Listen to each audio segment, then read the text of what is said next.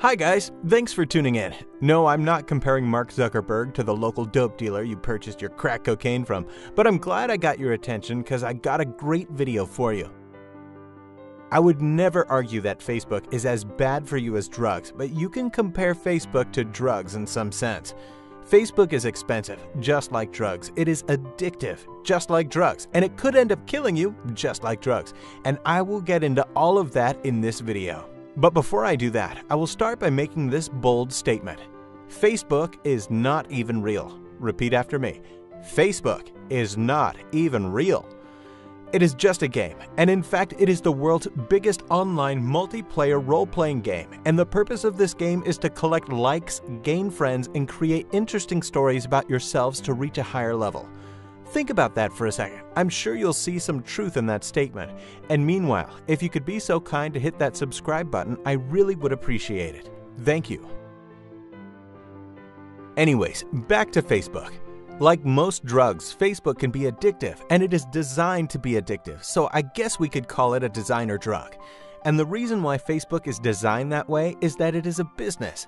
Yes, money is the motive.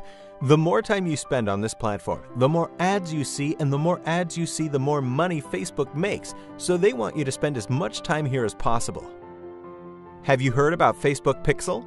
Facebook gathers data from every single web page you go to, so they got a pretty good idea of the things you're interested in, just like Google, by the way. Yes, Mark Zuckerberg is stalking you, and here's how he gets you addicted. Dopamine. You know, the chemical that gives you happiness. Studies show that liking, posting, and sharing gives you that daily shot of dopamine. This means you will get the same kick you get when you drink alcohol, smoke blunts, or have sex, and that is the problem with Facebook today.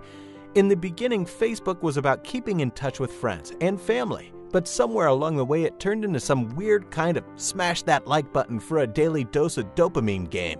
And there's no reason in denying this. We have all played this stupid game, whether we want to admit or not, and it gives us a false sense of accomplishment and an urge for more and more dopamine, and that's how we get addicted. But I'm not even sure if this is the worst part, because I've really got to get into the costs here. You probably think Facebook is free to use, but actually Facebook is expensive as fuck. You just don't know it. Yes, Facebook comes with a price. And when you get older, you will realize that. But right now, you probably wouldn't give a fuck because you think you've got all the time in the world. But let me tell you this. Facebook might not be stealing your money, but it is stealing something far more valuable than money, and that is your time. And we don't think about time as something valuable compared to money, but go check out this other video I made about time and the importance of time.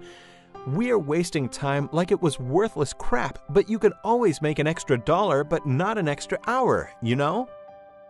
Anyways, did you know that the average American is spending about 2 hours each and every day on social media, and that number is just getting higher? Isn't that sick? And I'm sure you all know about that. Think about the times you've been scrolling up and down the phone of yours, wasting time on worthless shit, time you could have spent so much better.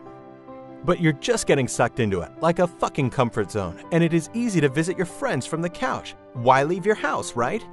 So instead of doing things that are good for you, like exercising, reading books, or just spending time with your family, you are wasting your time on Facebook. And this is what will happen. When you reach 80 or 90, you will look back on your life and ask yourself, what the fuck happened to all my time? I'm 90 years old now. Why didn't I get more out of my life? And let me tell you why. Yes, that's right. You spent most of your life playing Facebook, so basically you wasted big parts of your life. And that is where wise people stop up and think, is this right? And dickheads do it when they hit 90 or are about to die. And speaking of death, elegantly brings me to my last point that Facebook will kill you. And I will admit, I'm taking it to the limit here, but being on Facebook can cause depression and anxiety and give you low self-esteem. And yes, people actually kill themselves because of that. There are numerous examples, especially with young people getting low self-esteem, that they get suicidal. And no, I'm not holding Facebook responsible, but we got a big problem here. Have you ever wondered why all of your friends have exciting lives when your life is sucky as fuck? Well, that's because they don't. But their lives look exciting because they are so good at posting the interesting stuff, which, by the way, is 1 or 2% of what is really going on in their lives. Your friends can be just as depressed and miserable like you, but you won't see this shit on their Facebook page because they got their hands full covering this shit up. And if you can't see through this, you will end up with low self-esteem, depression, and anxiety. You will compare your life to their lives, but it is only a very small fraction of their lives you can see, and there are even studies that show people are lying on Facebook, so it really is unfair competition. You get to see 2% of their lives, and they could even be lying about the 2%, and you know how you feel 24/7, so what's the fucking point in comparing anyways? And I could go on about this forever, but my time is up, so I will make another video for you about this, so don't forget to subscribe. But before I go, I have to ask you a small favor. Could you share this video on Facebook? Yes, I know you're still on Facebook because you have friends all around the world, and Facebook is the best way to keep in touch. No, I know you never played the smash that like button for a daily dose of dopamine game. You're better than that, but if you would be so kind, please share my video. Anyways, I'm out of here. Thanks for watching. Peace. Hey guys, hope you guys liked that video. If you did, go check out my mate David's channel. Get the picture. I'm going to put a link in the description, in the bio. His channel is actually really good.